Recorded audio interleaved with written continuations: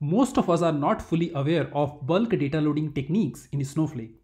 In the episode 7 of this tutorial series, we have briefly practiced data loading and data ingestion via Web UI as well as via SnowSQL CLI with named stages and with a small dataset. However, what we have not seen is that how to utilize the user and the table unnamed stages without creating any external stage like S3 or Azure storage, and analyze your data even if you have very limited privileges in your Snowflake Enterprise account and finish your data analysis super fast. We will see everything live, bulk data loading of different formats like CSV and Parquet, besides best practices to speed up your data loading process. So if you have to surprise your team or your customer, stay tuned until the end of this live Snowflake journey of data loading. Hello and a warm welcome to my channel Data Engineering Simplified and this Snowflake video series, a real jumpstart course for data professional. In the last 8 episodes, we have already covered a lot about Snowflake, including its architecture, unique feature, web interface, Snowside, container hierarchy, DDL, DML, Snowflake objects, and many more. This 9th episode will primarily focus on very rarely used unnamed stages and how you can speed up your data loading and data ingestion activities and start data profiling even without creating any single table.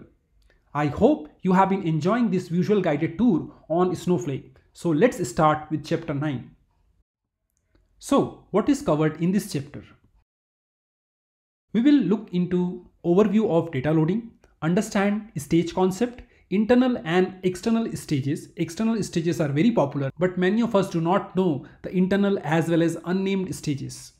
Data loading features, data loading consideration, and how to load data using a copy command. So these are the couple of important things. We'll go through them in detail. Before we go, let's review the course tree map. First, we will understand the concept of stage in Snowflake, and this is one of the most important concepts which is not really understood by many developers, even architects. Second, we'll load data to internal unnamed stages. We will not use any external stage as that creates a dependency. Third, we will focus on copy command and how copy maintain history of the data load and play with important options like force load plus error dry run. We will see the concept of file format and how it works with delimited type file as well as variant data type. Fifth, we will cover how to query the stage using dollar notation and also query the semi-structured files like Parquet plus basic transformation which can be applied. We will cover how to use file pattern using regular expression to load file and run it via validation mode. We'll have a quick run with the delimited versus semi-structured data load including warehouse size. We will see how can you use the compression while loading the data and bring more effectiveness and save cost. Before we proceed further, I have a small announcement to make. If you really want to master Snowflake Cloud Data Warehouse, I would recommend you to look into my channel's playlist. The playlist section includes SnowPro and Advanced Certification Guide, mock question series, important SQL functions, Snowflake Connector series, Snowflake features and limitations, and many more real-life hands-on videos. By watching my free video series, many data engineers, leads, and architects, and even managers are getting certified in SnowPro Core and Advanced Certification. And the success rate is very high. I'm not lying. Just look into the comment. You don't need to buy any expensive courses. Just subscribe to my channel and I guarantee that you would easily learn this technology and get certified in just few weeks. So one small favor, if you are learning from my channel and my content, please hit the like button and this gesture will make me super happy. Let's understand the stage concept in Snowflake. What is stage or staging area? Stages or staging area come from real-world warehouses. You can see there are 2 loading unloading bays marked with yellow color. Stages or staging area are the place to put things temporarily before moving them to a more stable location. In the Snowflake context, they are tables where data need to be loaded. In many ETL projects, we have a stage location as FTP location where data is pushed by the source system and then we load them into a table via ETL job or any other integration mechanism. Staging area in the real world warehouse is a short-term temporary location to keep the goods, and after a while they are cleaned up and those goods are moved to permanent location, or we can call them rack or a shelf. And this is how the overall picture looks like. We have the long-term storage, we have the staging area, and on those staging area, the trucks are delivering the goods from outside. You can have multiple sources, very similar to that a warehouse gets packages from multiple trucks, and we can also have a multi-level stages which are like directory as well as subdirectory structure. Stage in the old school data warehouse, middle stop between transactional database OLTP and reporting database OLAP. Table data is loaded temporarily in the staging database. From staging database, data is then loaded into a reporting database. Since loading data from different sources is a network heavy and sometimes IO heavy operation, they are generally separated from reporting databases. Sometimes the speed of source system is slow and we don't want to disturb the performance of a reporting system, and that's why this staging concept comes into the picture. Snowflake has 4 types of stages. Let's go through them one by one. So first comes your user stage, and the second comes table stage. Every individual user in Snowflake has got a user stage, and that stage is created by default. Like a Unix system, you can access that stage with tilde sign. So if you say list @ sign, you would be able to see your stage. Likewise, we have a table stage, and table stage is also created as soon as a table is created within Snowflake environment. To access the table stage, you have to use $$ followed by the table name. So this is how these 2 stages are accessed. They are also called unnamed stages, and you cannot change, you cannot drop these stages. It is by default created along with the user object as well as table object. Next is named internal stages, and we have named external stages. We have seen this in our previous episode. As we know, the unnamed stages are created automatically and you don't need to do any setup.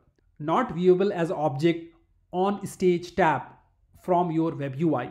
You must specify certain file format like parameters as a part of the command during each copy into event. On the other side, these named stages are definable via web UI. They are more flexible than the table as well as user stages. Viewable as an object on stage tab of database area of web UI, have embedded default file format definition, or you can specify the named file format for use, and we would really see when we get into the live demo. So getting file into and out of stages. Use put command to load files into any type of stage. Use copy into command to move files from any stage into a table.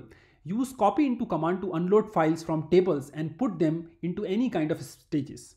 And this is very important thing. Most of us always wait for internal or external stages to be created, which is rather more permission driven. However, the user stage is as good as your internal stage. Only thing is that it doesn't have a name and it has a certain restrictions. And during the live demo, we would really see how you can use huge amount of data in your table stage or in your user stage without waiting for any permission. One important thing to note, the put command cannot be run from web UI worksheet. If you are running a put command or a get command, you have to get into the SnowSQL CLI provided by Snowflake. Another important thing to notice, your Snowflake instance might be running on AWS or Azure. However, you can make other cloud object storage as your stage, securely integrate and consume data from there. There could be some network charges associated with the data transfer, and that is one of the important things we have to keep it in mind. And that's why don't assume that since your Snowflake is running on AWS doesn't mean that you cannot consume data from Azure or a GCP. Right now, Snowflake support all these 3 major clouds as an object storage, and you can have the integration with them. So let's see everything live. Let's go through the first part where we try to see the user stage, table stage, and try to list them. So first, we'll focus on how to list the user object. As we have seen, the user object is represented by the tilde sign. I can use this SQL command called list followed by @ and followed by tilde. If you have to list any stage, you have to use the @ followed by what kind of stage, named or unnamed stage. So let me run this SQL for you, that all the files which are available in my stages are listed here. All the worksheet which you have created in your web UI are also stored within the user object. And this is how we can see. And it also has a metadata for your worksheet, like what is the context you have set. So when you come to that worksheet again, this metadata helps to understand what context to set. Few important thing to notice. So user stage is created for all user automatically, and there is no storage limit. So far I have not found any storage limit with the user stage. Nobody else can access this stage location, so it is completely private to individual user. Even account admin or a security admin cannot access your user stage. All your worksheet are stored there, including your worksheet metadata we have seen. This stage cannot be associated with any file format like CSV and Parquet. So you cannot define that this user stage is associated with the file format Parquet or a CSV or any other file format. That is one of the limitation. As administrator, you can see the stage size, but you cannot see the location. That is one of the biggest drawbacks. So you don't know as an account admin or as a Snowflake instance admin, if you need to know which user is occupying that much of space within their user stages. Even with Snowflake account views, like stages, stage storage usage history or storage usage do not give any hint about the total space taken by the user stage. You don't need any special permission as this stage is created for every individual user. You can load data from SnowSQL CLI to this location using put command and along with $tilde. Under the hood, Snowflake uses cloud object storage to store all data and files within the user stage location. Most of the developer expect a stage to be made available and they don't use this location for storage, and that is one of the interesting thing. Like I personally use a lot of data into the stage object and I don't need any special external stage or a named stage for me to go ahead with my analysis. So we have seen user object. Now let's get into the table stage object. So every table when it is created, Snowflake automatically create a unnamed table stage object. So I already have a customer table. So if I have to get the data within the customer stage, I have to use @ followed by % followed by the name of the table. You can give a fully qualified name. If your context is already set, then you can simply give the name of the table. And let me run this SQL for you. Right now, I do not have any data available under the customer. So table stage is created for all table automatically and no storage limit again. Only the owner of the table can access this stage. So if you have created a table for yourself or if you have a table creation privileges, you can always store a data within the table stage. If you have created a table, you can load any amount of data to this table stage. This stage cannot be associated with any file format like CSV or a Parquet. So this is one of the limitation. To execute query on this stage, you can associate format with table. As administrator, you can see the stage size, but you cannot see this table stage. Biggest drawback. Even with Snowflake account, tables like stages, stage storage, usage history, and storage usage do not give any hint about the stage size. You can load data from SnowSQL CLI to this location using put command and using @ table name. Under the hood, Snowflake uses cloud object storage to store all data. Most of the developer expect a stage to be made available and they don't use this table storage. So if you don't have access to any named stage, you can always use either table stage or a user stage. Let's see how to list the named stages. We have already seen that earlier. So you can use a command called show stages and it will show all the stages you have within your context. So I have 6 stages. All the stages are loaded here and this is how it looks like. Couple of important things. If you have external named stage, it will come like this. And you can see that it has a credential and it will also show whether it is external stage or what kind of cloud is being used. So this is very important command and you can run this command to understand how many stages are available within your schema. If you have to list a particular stage, in this case STG01, so you can say list @STG01.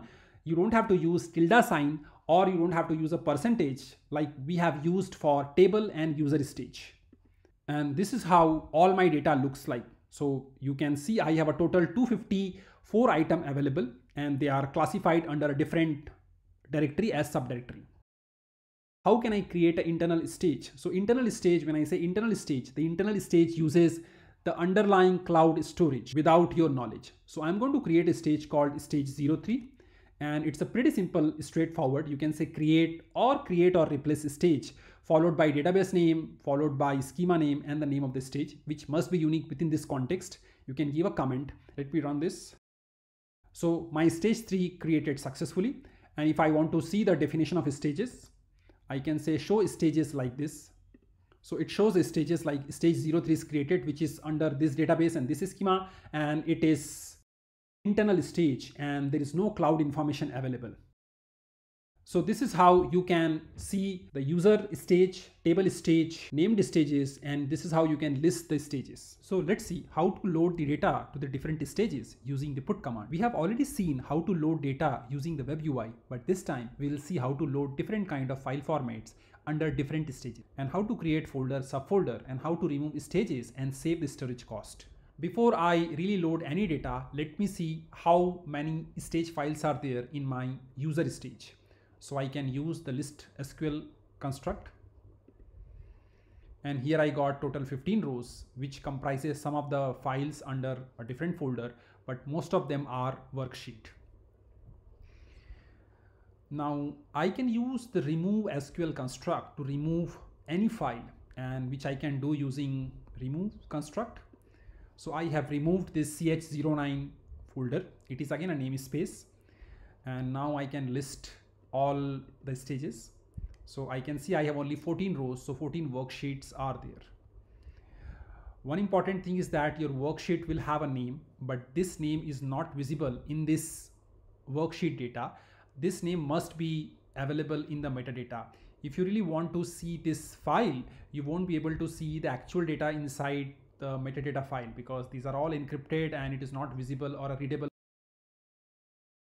Now let's put some data and let me explain you how the put construct looks like. You have to go to SnowSQL CLI and you have to connect to your Snowflake instance.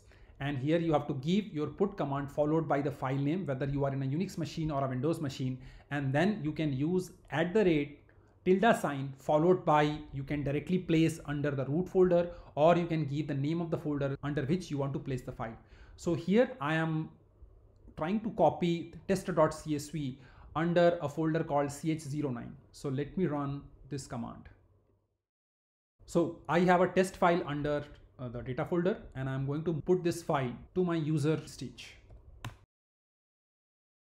It clearly shows that the source test CSV has moved to the target with the name test.csv, and it automatically compressed with gzip, and the source size is 512, but the target size is 288, and the source compression is none, but the target compression is gzip. And I would like to list the stage location. So here it listed that this particular file has been loaded.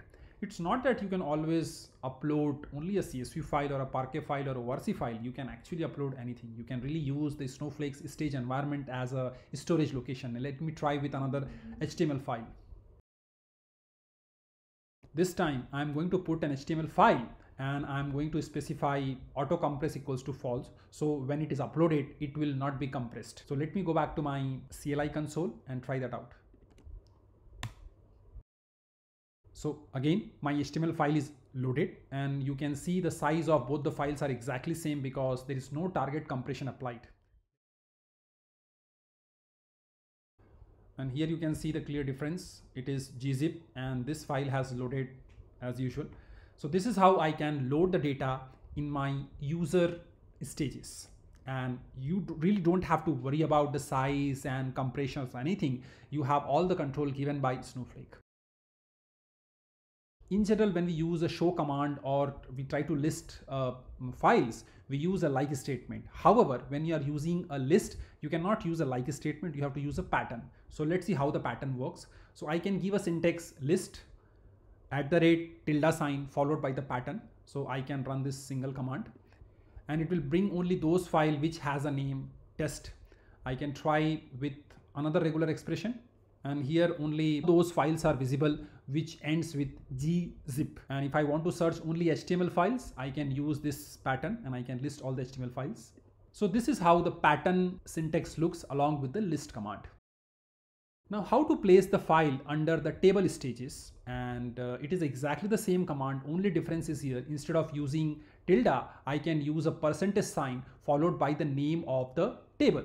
Make sure that before you place the files within the table stages, you have to use the right context. When I say context, it has to be the right database and the right schema. I am already in my Ch09 schema, so I am simply copying this statement and going back to my SnowSQL CLI and run it. So I already have a customer table. It has loaded name data under my customer table stage. Let's go back to the web UI and try to list the customer table stage. Here I can see my test CSV gzip is available. I can again follow a pattern and I can go under the Ch09 folder. If I do that, let's see what result does it bring. It brings exactly the same result. There's no difference. Only thing is that if you have specified the namespace, it will only bring all the data within that. However, the result will look exactly same. So this is how we can load the data under the table stages. Now, how to load the data under a normal named stages? We have seen how to load the data in the unnamed stages user as well as table. Now let's see how to load the data in the named stages. So first, let me see what is the files available in my stage stg01. So I don't have any file available, perfectly fine.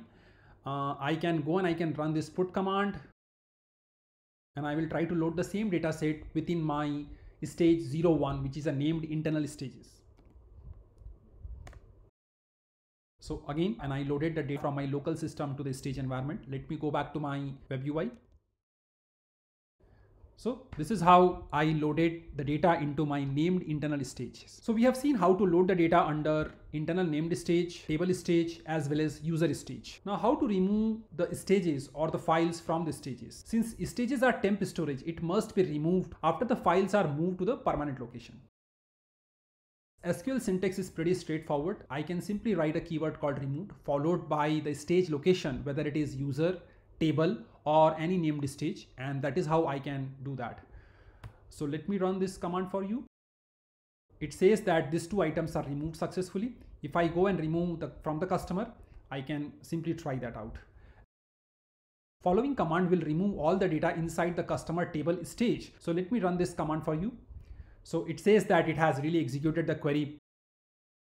One important thing is that remove @% is not equivalent to drop the stage customer. So as we have learned, the table stages as well as user stages are created by Snowflake and it does not allow you to drop it. Okay, it will be dropped automatically if the table is dropped. Okay, so if you drop the table, all the files within the stage will be dropped automatically. If you want to drop a percentage customer, which is a table stage, Snowflake doesn't allow. Let's try that. So it says that this is unexpected because this syntax is not understood by the Snowflake. Okay, if I remove this, it will be more meaningful, even though there is no such customer stage, but this stage exists. So this is how it works. Now, if I have to drop this stage, if this stage exists, I can simply run this. And since it doesn't exist, it complains. So if you have to see the stage and stage history cost, you can use the Snowflake usage table. And for that, you have to go to the account usage schema and stage views. Let me show you. So now I change my role to the account admin because account admin is the only role which can see the Snowflake account usage views. And here I have a copy history and I have the load history. And also I have stages and stages store history. So if you go to this table and you can click on a preview data, it will show you all the stages and the stages related detail, whether it is internal, named, and everything. So this is how you can use the stages, storage usage, and stage storage history. One important thing, you cannot load data to the external named stages. So we have seen how we can load the data to the internal stages, but we cannot load the data to the external stages. So you can create external named stages with Azure, AWS, and GCP, and I have already created. Let me first list and show that stage. So I am trying to list my stage. So this is a S3 stage. Let me list how many files it has. So it has so many files. Okay, I'm going to put a file in this external stage and let's see what happens. So it complains saying that commands are not supported with external stage. So the put command is not applicable for external stage. This is how the put command works, where for SnowSQL allow you to put the data into the different stages. Jump into the next topic, copy and copy history. We'll try to load the data to a stage, and from stage, we'll try to copy the data to the table. So let's load and query the data from the table stage first, and then we can see the data directly into the table. So the table stage are unnamed stages, in the sense it doesn't have a name and it is directly associated with your table. It cannot be modified, we have seen. It is also hard to associate a file format with it. It is easy to work with CSV, but it is a little hard to work with a semi-structured data. So for this tutorial, I have taken a semi-structured data, which is a parquet, because CSV is pretty easy. So we are creating a parquet table called customer parquet FF, and it has only one field variant because all the semi-structured data types should be represented by variant type. So I am creating and replacing. One important thing what I have done it, while creating the table, I am associating a file format type, which is a parquet. If you do not use this particular statement, it would be hard to query the parquet file from the stage location, especially for the unnamed one. For the named one, it is pretty straightforward, but for unnamed one, it is a little hard to do. That's what I have taken this example. So let me create this table. So I have created this table. The table is created successfully. Now I am going to put a parquet file inside the table stage.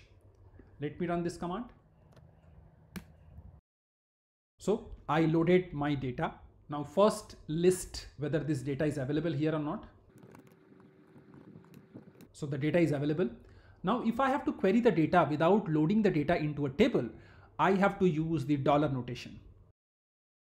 So how can I use the dollar notation? For any semi-structured data, $1 is the only way to access all the column, because $1 is the only column and you have to use the $1 followed by semicolon and the name of the field, and you can typecast to the necessary field type. Along with that, Snowflake also gives two different attributes, and that is called a metadata. You can bring the name of the file and the row number, right? So here is a syntax. I can write select metadata $file name, metadata $row number, and followed by $1 customer key, name, address, country key, phone, account balance, market segment, and comment.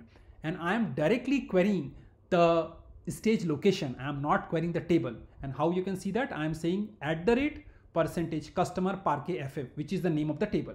And if I run this query, I got 10,000 rows as a result. And here, this is the name of the file through which the data has been read. And each of the row item is showing a line number, right? So this is how the overall query works if you want to see the result without loading the stage data into table. One more important thing, I can also apply some basic transformation here. This is how you can write a query into a stage file, which is not a CSV file, and without loading the data even into the table. And if you are having the stage in your table location, then you have to associate the file format directly to the table definition. If you remove this syntax, then this following query will end up with error. So make sure that you understand this overall concept of querying stage table, specifically when it is in a user location as well as in table location. And while loading the data, you can also specify date or month or etc., and automatically it will create a partition kind of stuff. And while performing a query, you can also use pattern. So some of the important thing, parquet file format has only one column called $1. So we have seen in other cases that we can use $1, $2, $3 because it takes the Unix style of understanding the position of a field. But for a parquet, it is always $1. If you have loaded multiple files, the metadata $file name will change wherever it is pulling the data from, along with the row number. If you remove the stage definition from the table, the above query will not work. So you have to really associate your table with a stage definition. And even if you have the file format properties available with the table, it will not work. Now, once you have validated your data and it looks perfectly fine, you can really run the copy command, and copy command automatically work because we have already associated the file format with the table definition. So let me run this SQL statement. So it says that pick the file called customer.snappy.parquet. It has loaded, status says perfectly fine. It has parsed 10,000 rows. It has loaded 10,000 rows. Now I'm going to query this table. And if I query this table, it shows all the 10,000 rows as a JSON format because it is a Parquet data and our field is all about variant column. So now your data has been loaded successfully. But what if you have to load the same data again and again? It will not allow you to load the data by default because copy plus table have a metadata which remembers how many data files have been loaded in last 64 days. So it is maintained in this load history table and in the copy plus table metadata. And if you really have to load the data again because you dropped or you truncated the table, you have to use the syntax called force true and false. That way you can load the data. By default, the force is equals to false because it does not want you to mistakenly duplicate your data. As we know that Snowflake does not support any kind of constraint. So it will allow you to load the duplicate data. And that's why this particular parameters by default set to false. If I run this command without this, it will not load the data. Let me try. So it says that copy executed, but nothing has been loaded. Now I am setting this attribute to true and let me rerun it. My data has been loaded. So this is how I can reload the data. So I have 20,000 rows in the sense first 10,000 and the second 10,000, they are exactly same. So this is how you can use different parameters while copying the data. You can also use some kind of basic transformations to load the data, and that is how the overall stuff works. So you can run the copy command from user stage, table stage, named stage, and all works exactly same way. There is no difference. Now let's see the account usage, and for that you have to switch to the account admin role. And if I try to run this command because I want to understand the copy history. So copy history will tell me from where the data has been loaded, what is the file size. If you do not see the name of the stage, what it means that it has been loaded through the web UI, and that is how it looks. And that's why this internal user stage comes into the picture because it uses some kind of mechanism. And once it is done, it actually remove the data file. So this is how this particular copy history works. There are another view which is called load history. Let me run that. So it also shows almost the same thing. The only difference is that the copy history also shows the pipe related copy, and load history shows all the load. So it shows how many rows are passed, how many rows are loaded, and any error limit and everything. So this is how these two views can be used. And if you really want to see the daily stage space, you can run this command. And you want to see all these stages. So this is how all the stages are visible. Unfortunately, the unnamed stages are not visible here. This is how we can query the data even though it has not been loaded to the table. We can really use a dollar notation to query the stage, whether it is internal stage, unnamed stage, or a named stage. And we can also go to the copy history and the load history to see how the copy command has been executed. And we can reload the data with the force flag. Now quickly talk about copy and the file format. We have already seen how the copy command works, but now we will try to use the copy command with file format. So we'll understand the file format and option and quickly run a copy command.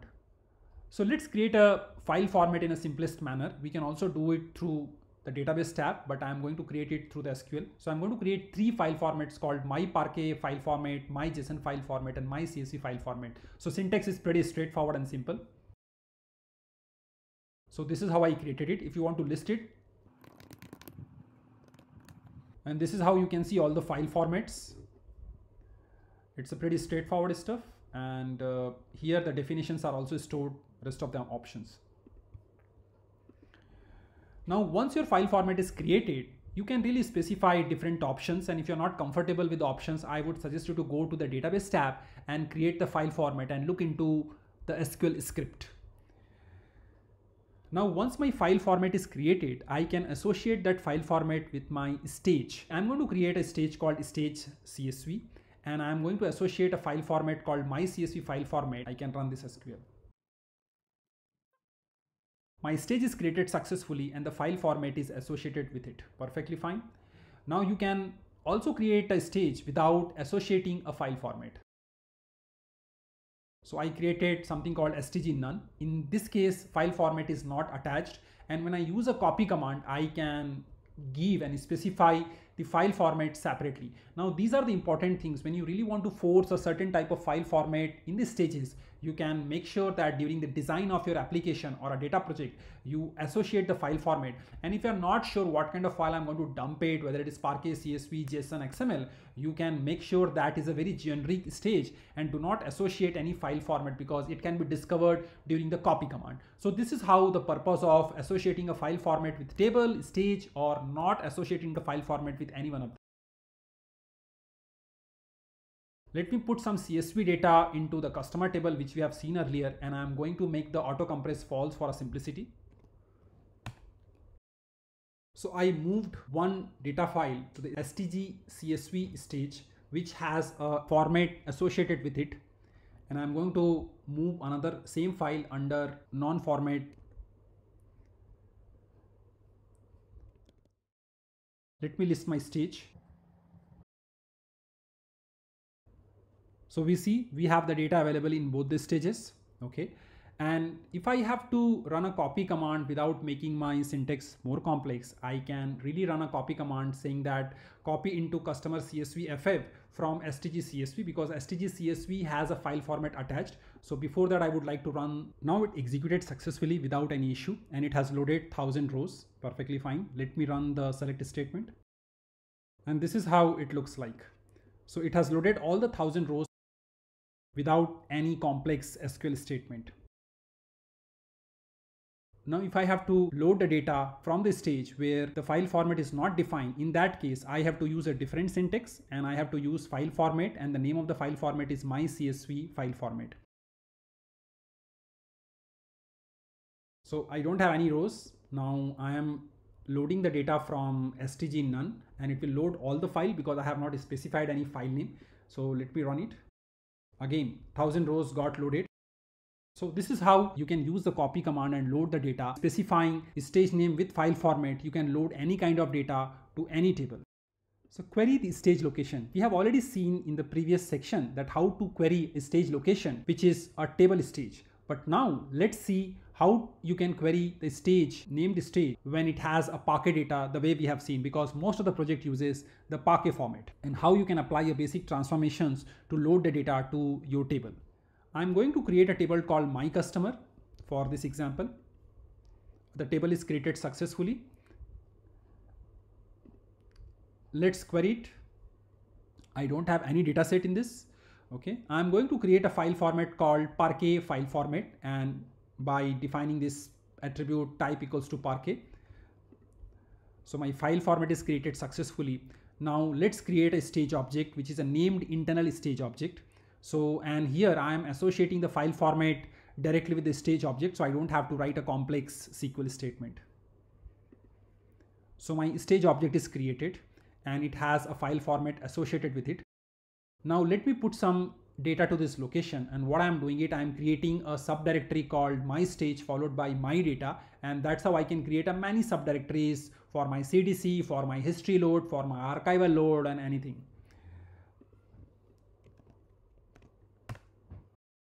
So I'm using the same customer snappy data set, which has quite a lot of 10,000 rows. Here you see my data is loaded successfully. I can see my data is available in my named internal stage. If I have to query this data, right, without loading, what I have to do, as we discussed that Parquet always uses $1 notation. It does not have a $2, $3, $4. So if I have to write a query, I use $1 followed by name of the column, and then I can typecast it. So this is how my query looks like. And since my stage is already having a Parquet file format associated with it, it works pretty straightforward. And my entire semi-structured data looking like a structure table. Okay. Now, if I, in the earlier version, what we have seen that we have a variant column, a single column, and when we run the copy command, the entire variant column, more like a JSON structure, are visible to us. So we cannot, it becomes a very complex query if I have to really parse that data every time. In this case, what we will do, we will use a basic transformations and we'll really load the data into an individual column. So here I can really use function called substring or 2decimal, or I can even use a sequence value. So let me use a sequence value. I'm creating a sequence value here. So this sequence start with 1, and whenever I will call the next value, it will increment by 1. Now we can use a basic transformation, if not all the transformation with a stage. So I am going to use this, and it will result you the substring, and different kind of transformation can be used. And you can see the next value is also generated automatically. I can use the copy command, or I can use the insert with select statement to load the data from my stage to the appropriate table. So this is how I can really use the basic transformation and the dollar notation to query the table and load the data. Now let's look into the pattern loading and validation mode. We will see how to apply a file pattern and how to run a copy command using validation mode. So let me show you some examples. So following kind of file pattern can be used to copy data to these stages. It is possible that you have a lot of data available under your stage within directory and a subdirectory. And if you have to load a specific file, you can specify the table name followed by the stage name, and you can also specify the specific file name within the stage. I am copying into the table T1 from my table stage, and within the table stage I have a subdirectory, and within the subdirectory I want to load only my data 1 and my data 2 CSV files. In the same way, I can also use regular expressions. If I know that I want to load a specific file ending with 1 to 3 and start with 0 to 9, so I can also use a pattern. So here I am using files as an attribute, and here I am using pattern as an attribute, and I am giving the regular expression. So this is what the two ways of loading the data. And whether it is your table stage, whether it is your named stage, you can really apply the files and pattern in both the cases. So let's try that out. So I'm going to create a table called my customer CSV. Now my table is created successfully. I'm going to create file format called CSV_FF, and I'm going to give the my field optional enclosed with double quote. You can give double quote, or you can give this number. File format is also created. Now I'm going to create a stage called my stage, and I'm going to associate this file format with this stage. We have seen this earlier. So I have created my table, I have created my file format, I have created my stages. Perfectly fine. Now I'm going to load some sample data within that stage. So I have a lot of files, and all the files are loaded within the stage environment. Let me run the list command. So I'm able to see all my data within my stage and within subfolder my data, and I have all the CSV file available. Now before I really load the data into my table, let me use the dollar notation to see the data. Since the stage is already having the CSV file as a file format, I don't have to specify the file format. In the case of Parquet, we have seen that everything starts with a $1. In case of a CSV file, you don't have to worry about $1. You can really give $1 to $8 because I have an 8 field in my table. So let me run this select statement on my external stage, and I'm specifically looking one single file. So my data is being parsed, and I'm able to see all the data. So this is how I can run my query on the external stage without even creating any table. Now I'm going to run, and I'm going to load only customer 000 and customer 101 CSV file. And this is how I can use the specific file to load the data from my stage. So I don't have any data set. The 2 CSV file data got loaded. So I should have 2000 record. Let's say that I want to use a regular expression, and I want to load all the CSV files starting with a customer _10, and it ends with 0 to 9. How many such files will be there? We can see. So with 1, 2, so these 2 files will be filtered, and they would be considered for data loading. So here I can see 102 and 103. These files are having around 1000 rows each, and that is how the data loaded. So I must have total 4000 rows in my table. Now there might be cases where you really want to see whether the CSV file or the file which you're trying to load is having a right data set or not. For that, Snowflake gives something called validation mode. And if there is a problem in the data, then it will return all the error rows. And this is just a dry run. It will not load the data into your table, but it will give you the error with all those invalid rows. Let's run that. So I have created a file called customer403_error.csv. It is having all the error record. It means that when the CSV parser is trying to parse stage file, it fails to parse. And this is how the result appears. So what it says that it is trying to process this row, line number 2, 3, 4, 5, and these are the errors. And you can click on that and it will give you the exact reason for not able to load this particular row. There are a lot more options available with copy command, and you can refer the Snowflake documentation. This is just a simple example how you can really perform a dry run. Now it is also possible that without loading the data, you want to see the first 10 rows, how does it look like? We have performed the query on the stage location, and this is another way that you can really validate the data before loading it. So we call it dry run. So instead of validation mode equals to return errors, I would say validation mode equals to return 10 rows. You can write 20 rows, 2 rows, 3 rows. So let's run this. So it will show exactly the 10 record. First 10 record looks good or not. If I want to make it 100, let's see.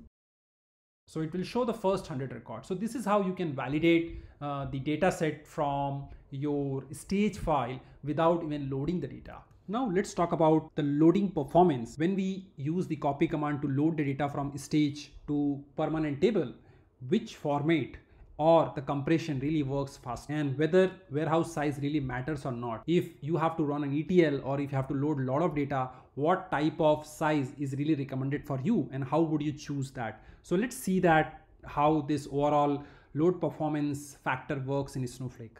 So I have created a couple of warehouses and they are going to load the same data set. So data set is available with without compression in a CSV format, with compression, and the same data set, same number of rows are available with Parquet, without compression, and with snappy compression. We will also see how the warehouse size really matters. For this 4 simulations, I am going to take a medium warehouse size. However, to load the same amount of data, we want to see how the warehouse size really makes a difference. Right. So I am in my worksheet again. I'm going to load a CSV file via copy command, and I'm going to use a specific warehouse called CSV none virtual warehouse of size medium.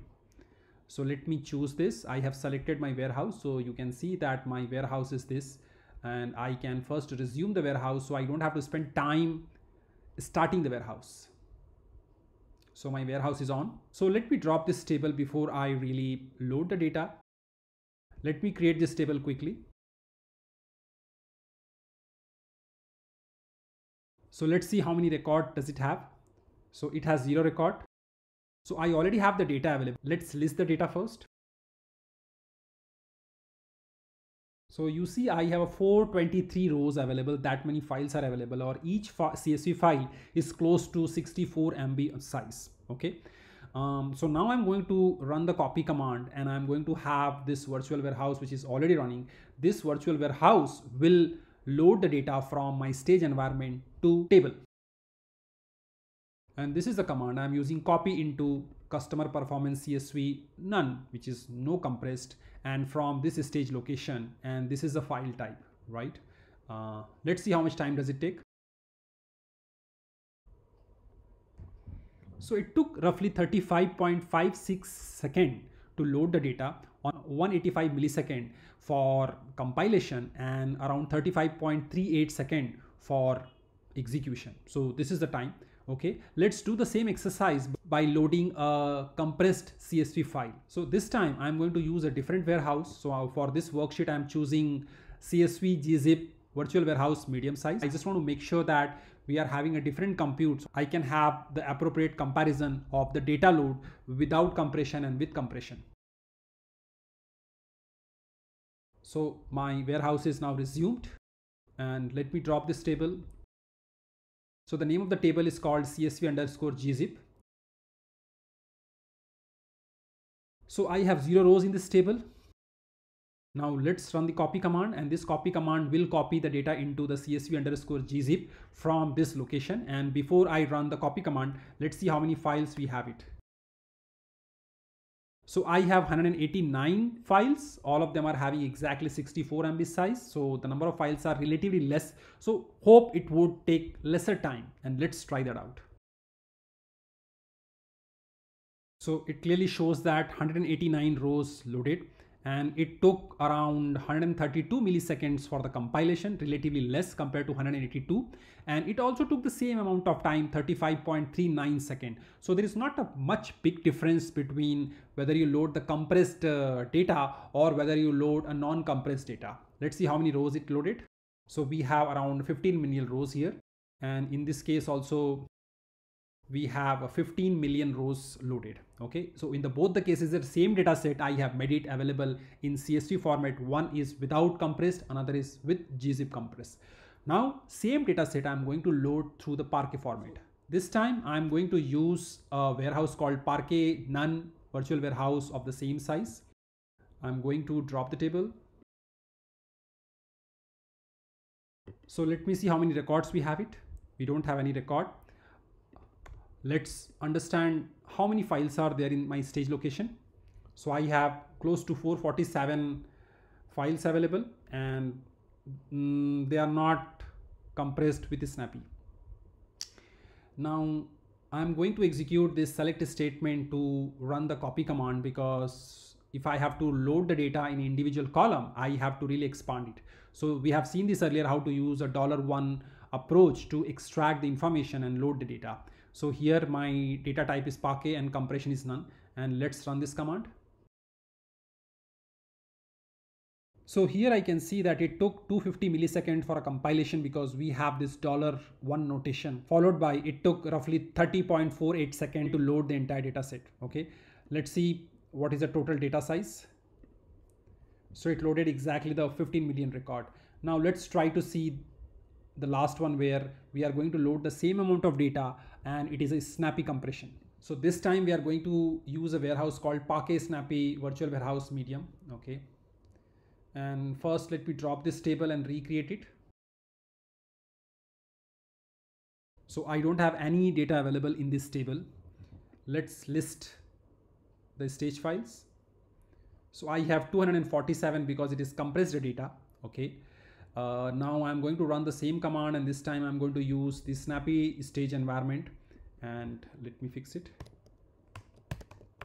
Okay, so I'm going to load all the data set from my Snappy location to the table. So here it took 120 milliseconds to compile the data set and 24.48 seconds to load the entire data. So this looks slightly better than the previous 3 runs. How many records are there? So we have exactly 15 million rows. Let's get into the history tab and see.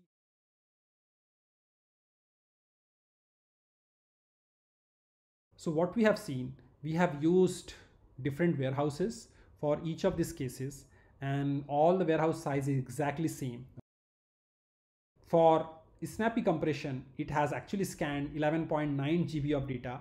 However, in other cases, it has used a slightly more data set, right? Okay.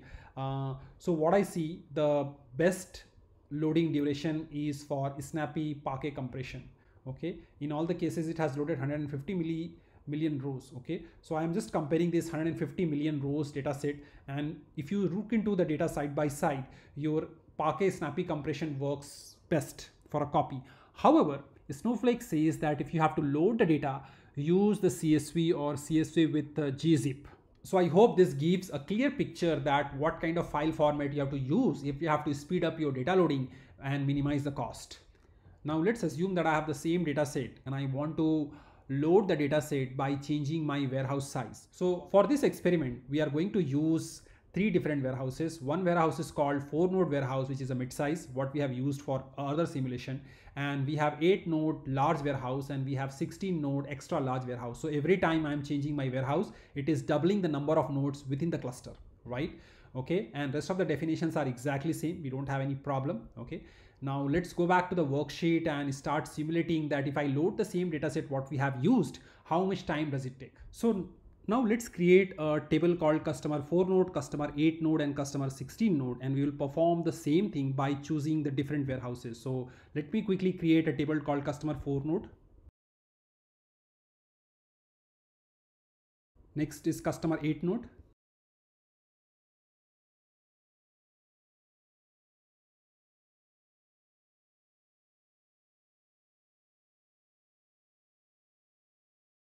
let's see the number of record in this table.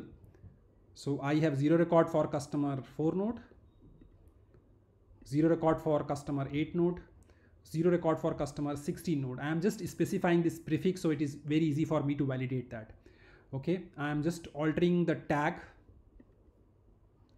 Okay, now I'm going to use virtual warehouse with 4 node, which is a mid-size cluster. And I'm first time listing the data set here. So I have exactly 427 records are available. Okay, with snappy compression. Okay, perfectly fine. And I'm going to perform the copy command, and it is going to use the 4 node cluster. And here I can see my 4 node cluster is on. Oh, perfectly fine. Now I am going to perform this copy command. Let's see how does it work. So it took 45.64 seconds, and out of that 145 millisecond for compilation and 45.5 second for loading the data. And let's validate how many record does it have. So it has roughly 300 million rows.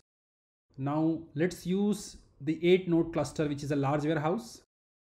I want to make sure that this warehouse is not suspended.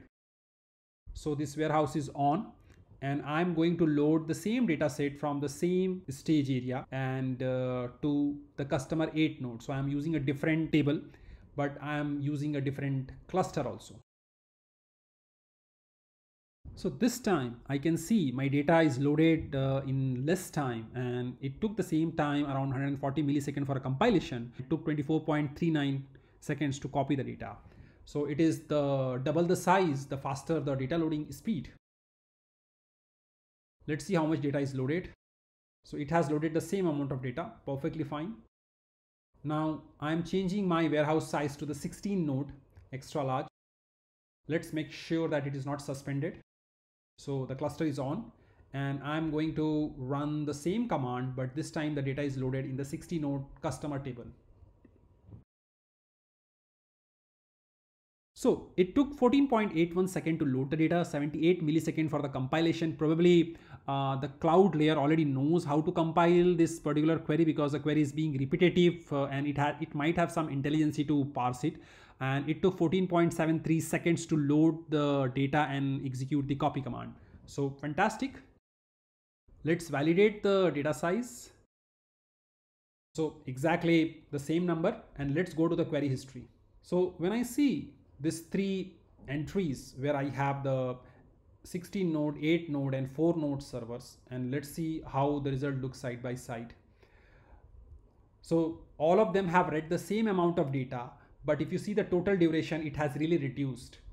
Okay, and it has loaded around 300 million rows. So Snowflake is super fast loading the data. 300 million rows took just 12.7 seconds with the extra large server, 22.5 seconds with the large server, and 43.9 seconds with the medium server. So this is a good comparison, and this gives you a clear picture that if you use a bigger warehouse and which has a more node, your data loading would be faster, right? At the same time, it will cost you more because bigger the cluster size, more the cost. However, if you are trying to meet certain SLA, make sure that you have the right size for the warehouse, and you can really do this tuning by changing your warehouse and understand that how much time does it take. Now you must be thinking how to load data in continuous manner and what feature of Snowflake helps to do that.